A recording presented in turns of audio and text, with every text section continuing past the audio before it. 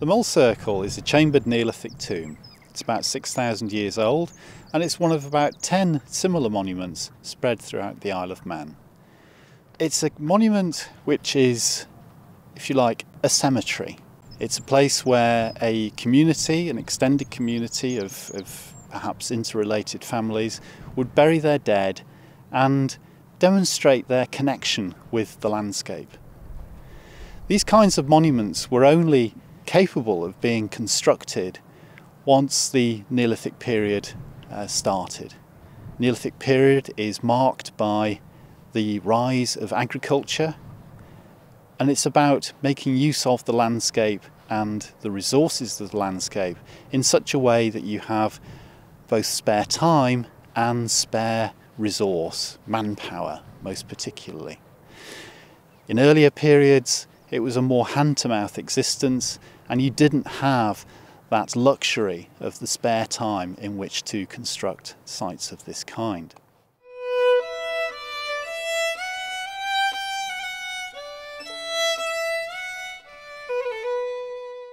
These chambered tombs are such a feature of Neolithic archaeology, amongst the most distinctive monuments of any era in the British Isles. They're sometimes called megaliths, and the name gives the game away. They are constructed out of massive stones, hence megalith. I'm actually sat in the entranceway to one of these chambers, one of 6 chambers that we've got here at the Meayll Circle. And the way that this worked and the way that it's laid out is absolutely unique. There's nothing else quite like the Meayll Circle anywhere in the British Isles. We can't tell what kind of ritual these individuals would have undertaken in order to prepare somebody for burial. What we do know is that the people buried here were cremated before burial. Their remains gathered together in a small pottery vessel, and that vessel would be placed in one of these chambers as the form of burial. This cemetery would be opened up at intervals whenever required, and someone would come in through the passageway just to my left here and place the pot, the urn, within this chamber.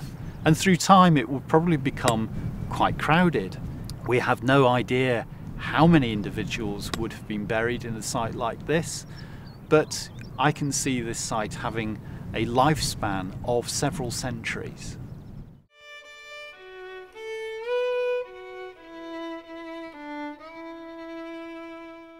Although the burial chambers that we can see are very, very substantial, they are comparatively a minor part of the monument that was here originally. The big stones, of course, are almost impossible to transport away, would require a great deal of effort to do so. But there's much, much smaller material which is more vulnerable to being removed and used to build walls in the surrounding fields. And that's what's happened here. Originally, this site was completely covered by a massive mound of stones, a cairn if you like, that's a term we quite often use. And with all that material, it was necessary to contain it. And what we have here is the base of a wall. It was only found as recently as the 1970s. This wall would have stood, we don't know quite how high, maybe a metre or so above its current height, and it would have retained an enormous body of stone that has simply vanished in the intervening millennia.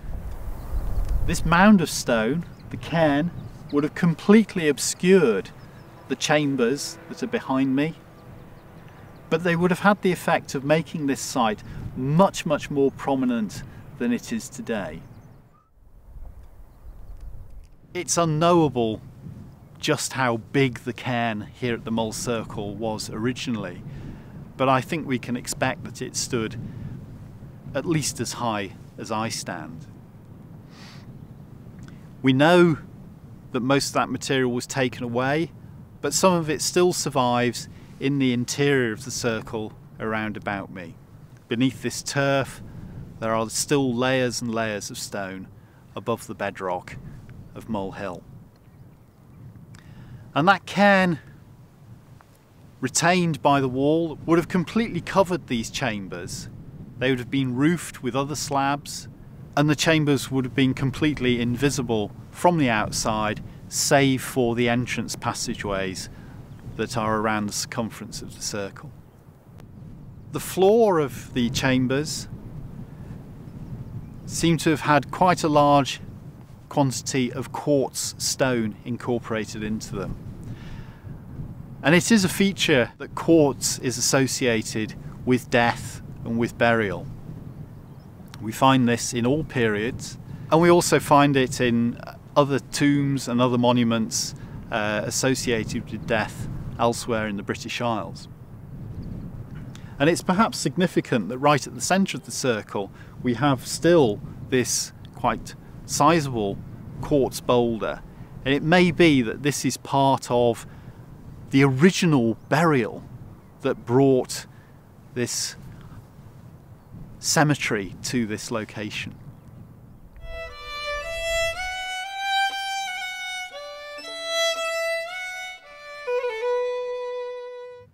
Interestingly, the Meayll Circle is not positioned right on the summit of this almost flat-topped hill. Instead, it's positioned on a terrace overlooking and dominating the slopes to the north. In the fields just a few hundred metres away, stone axes and flint tools from the Neolithic period have been discovered, and perhaps the community responsible for their manufacture were also responsible for the construction of this, their graveyard. The Meayll Circle also looks out further afield and would have been visible from the sea down near Bradda Head, and also from much of the south of the island, perhaps as far as the central valley between Peel and Douglas. If you're very, very sharp-sighted and you're travelling down the west coast in the area of Dalby, you would even be able to see the monument from there, through the Gap of Fleshig.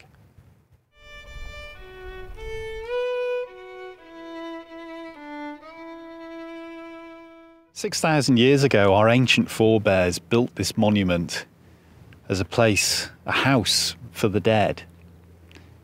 Far more permanent than any structure they built for themselves to live in. And it's a tribute to the effort and the resource that they invested in that we still have the skeleton of the Meayll Circle here today.